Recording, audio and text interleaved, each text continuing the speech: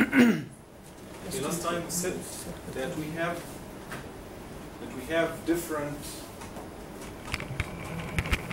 cases for each letter whenever we are talking about the letters from the point of view of being heavy or light. We said that we have different cases, and we said that we have different letters that is going to be dealt with a special case. We said we have three main categories, right? Three main categories. The first one is the heavy letters. The heavy letters, which are, what are the heavy letters?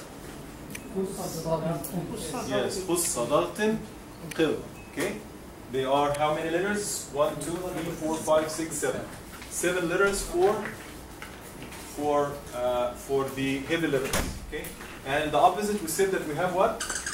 Light. Light. What are the light letters? The remaining all the letters except for the heavy letters and the temporary and heavy letters, because we have heavy letters which are temporary, heavy and light, which are some special cases, and then the remaining would be the rest of the letters. Okay? If we're going to talk about the temporary, heavy and light letters, we said that we have four cases. We have 4 cases, right? The first one is what? What is the first one? Lam in the exalted name of Allah. Yes, that's right. The name of Allah subhanahu wa ta'ala, there is lam. This lam, it is supposedly, sometimes it will take the form of heavy and that sometimes the form of light. How? We are going to talk about it today, inshallah. Okay? And then we said that we have, what is this? Gunna. What is gunna? What is gunna? Yes, nasal sound that comes out from the nose. Okay? And this is going to be related with, we call it al-gunna fi al-ikhfa al-haqiqi. Ikhfa haqiqi. We're going to talk about it, but not today. And we said that there is one word that is very important to link it with this category, which is what? I mentioned last time. You remember? When we should make the gunna to be heavy or light for this case. Based on what? Based on the letter after this one. It's if heavy Preceding or following? the following. Right, yes. So with this, remember that the key word here is what? Following. Whenever there is a letter that is heavy coming after the gunna, so the gunna should be Heavy. heavy. And if the light letter comes after the gunna, then the gunna should be light. So the key word here is what? Follow. Okay. Let's go to the alif, which is alif al-mad. Okay? Alif al-mad.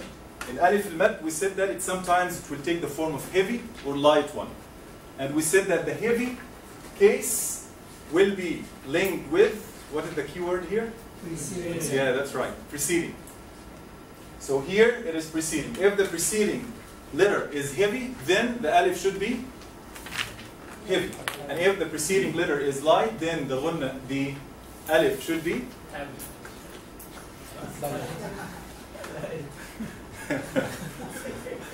okay. So in the beginning of the class, always the people, they have like mental lagging process, so that at the middle you will find the people, they are resonating with me. But in the beginning, I know that we still trying to bring the people from whatever they are thinking with.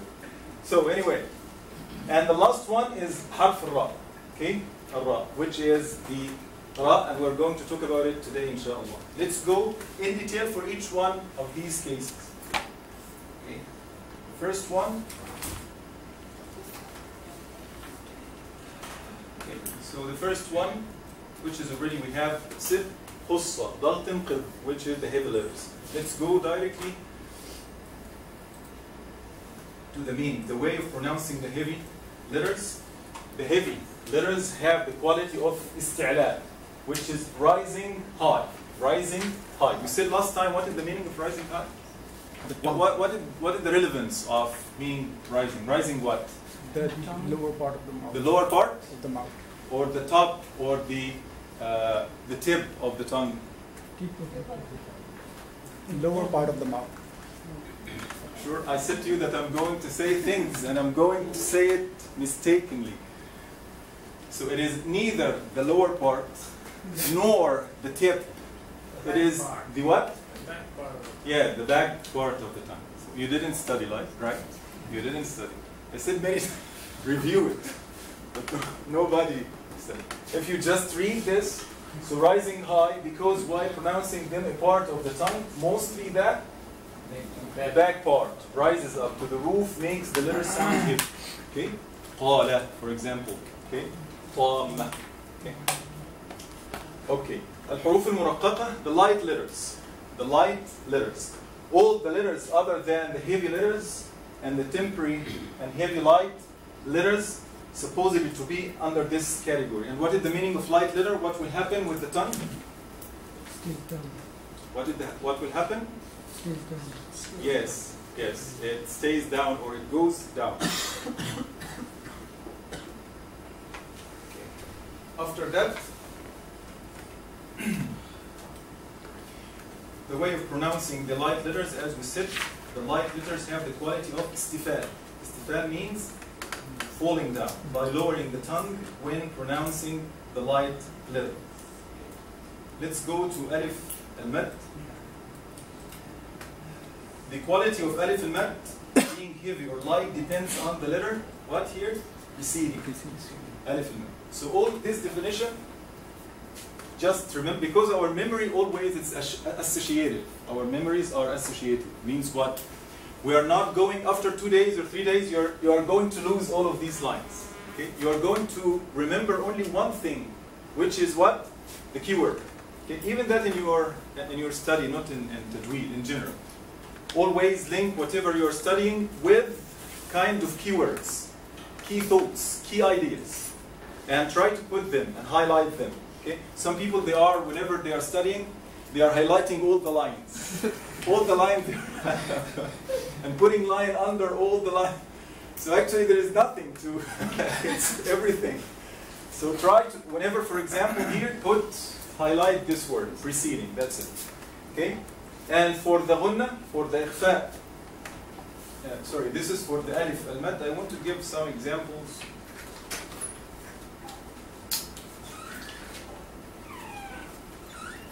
For example, if we are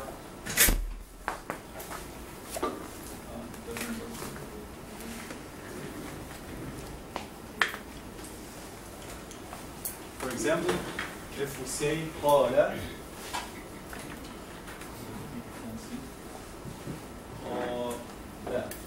okay, and an-nas. Okay. So here, where is alif al-mad here? This one, right? And here in an-nas, where is alif al-mad? This one, right? So in this case, we should always look into following or preceding? Preceding. Yes, in this case it is qa. So in how we are going to pronounce? Qa. Qa. Qa. Okay? Qa. Qala. Qala. Qala. Okay. Here, nas. This is alif al-mad, and it's preceded by noon. Noon from huruf al-istila, right? Istifal. Noon from huruf istifal. So in this case, we should say an-nas. An-nas. An-nas. Okay, so this is the case for alif al-mad. Let's go to the ghunna. الإخفاء الحقيقي, the ghunna for الإخفاء الحقيقي. And actually, I think this is not right. It's not page 23rd. It should be page 18 and 19. So you can modify it. For example,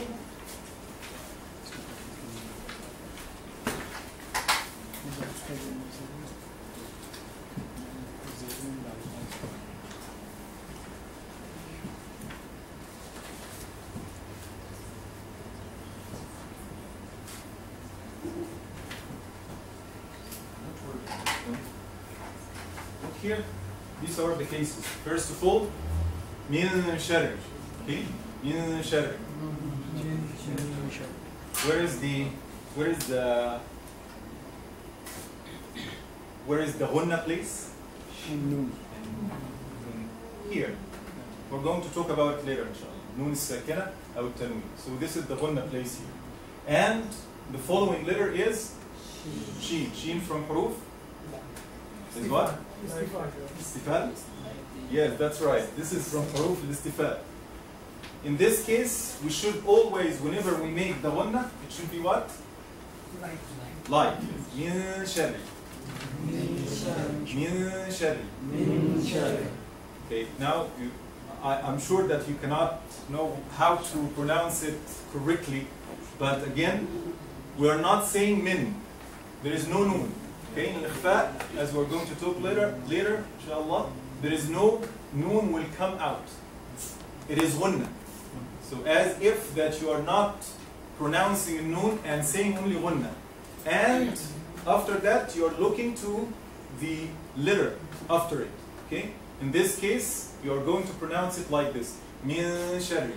Min sharri. Yes, min sharri. That's right. In this case, min ba'd. Min ba'd. This is the noon where the ghunna supposedly to be here. It is followed by ba from huruf istifal. In this case, we are going to make this ghunna to be light. Min ba'd. Min ba'd. Min ba'd. Min ba'd. Okay. In this case, which is the third example, an tabaq. Okay? An tabaq. Noon, this is the ghunna here, and ta, it is from huruf isti'la. Okay? So in this case, we are going to make the ghunna to be heavy. It will be an tabaq. An tabaq. An tabaq. Clear now? Do you understand it? So this is related to the ghunna for ikhfa al-haqiqa. Inshallah, we're going to talk about it in detail later also. So what I have explained now, this is only an example for you. Maybe you are not aware of how exactly that you are going to pronounce. Yes? So in your previous lecture, you mentioned about when there is a ghunna, there is to be echo on that letter. But here I see no echo sound. But I didn't mention about echo in this. Echo in what? What is the quality? What is the quality that we mentioned about for echoing? Qalqala. Qalqala. Yes. What are the letters of the qalqala? Qud, jad. Right? What is the condition of the qalqala? Sukoon. Sukoon. Right? Sukoon. So whenever we have harf sakin, we are going to have this harf to be sakin. In this case, there is an echo here. Okay? But whenever that we have nun sakina or tanween, if you are talking about, for example, ta, in this case, there is no qalqala here. There is no qalqala here. Because, first of all, this is not sakin. And second, there is something else which is stronger that we should look after, which is al-ghunna or nun sakina. Okay? So inshallah, next class we're going to talk about the nun sakina and tanween, which is the most dominant kind of ruling in the Qur'an. Okay? So here, there is no echoing, there is no sukoon.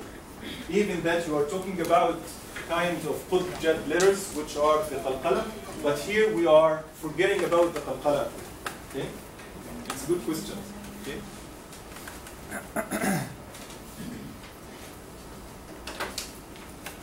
After that, the rules of lam, the exalted name of Allah subhanahu wa ta'ala. Okay. Here we have the rules of lam exalted, the name of Allah subhanahu wa ta'ala. This is one of the temporary qualities. So we have three different subtitles here, or three different divisions. The first one, when always the love, al-jalala, or the lam in Allah subhanahu wa ta'ala would be heavy. Okay? For example, I would give the example first and then inshallah I would explain. So here whenever we say this word, which is wallahu, Wallahu. Okay. Look here, I say Allah. Allah. Allah. Allah. Okay. Look for this example. Yasha Allahu. Yasha Allahu. Look here. Subhanakallahum. Subhanakallahum. Here. Qalullahum. Qalullahum. Okay.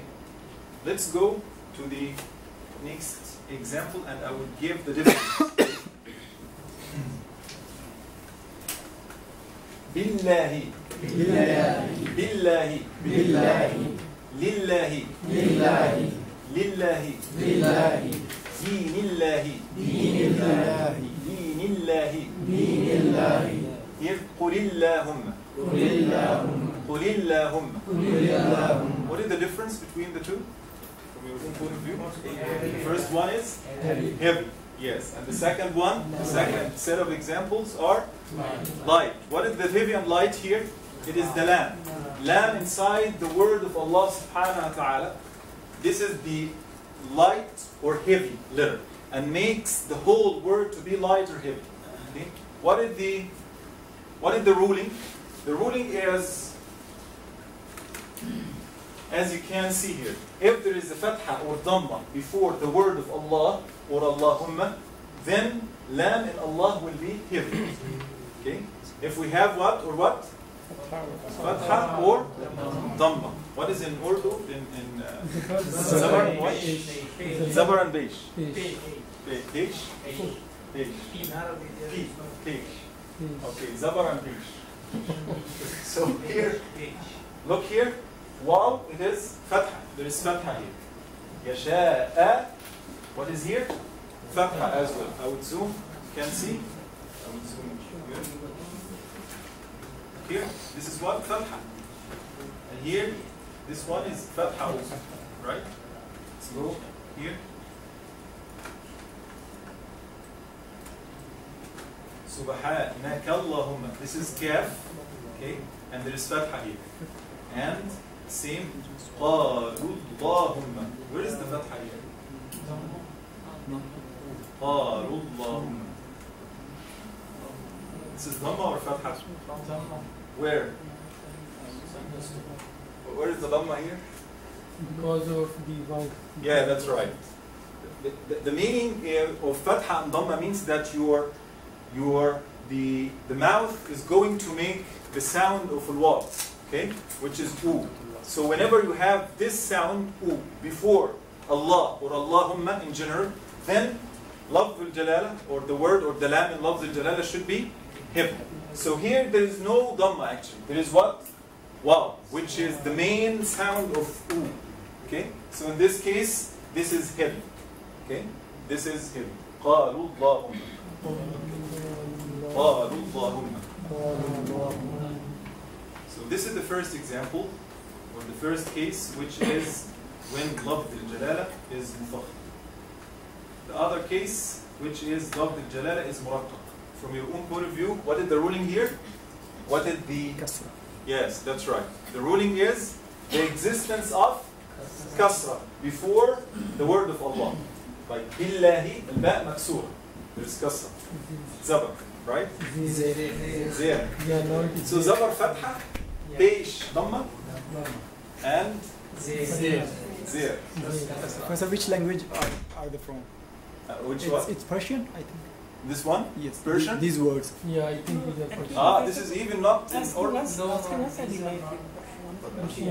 Zabar, beish, and zir. So zir here. There is zir, which is kasra. Lillahi, lam in the first lam, it's maksura. Actually, it is harf jar. We call it harf jar. It means that it's like a preposition in English. So in this case, lillahi, this lam is maksura. Then we are going to make the second lam is light. Lillahi. Here, the same. Lillahi. Noon is maksura. And Allah, this is lafz al-jalala, and this is the noon maksura. So we say dinillah. دين الله. And then قل الله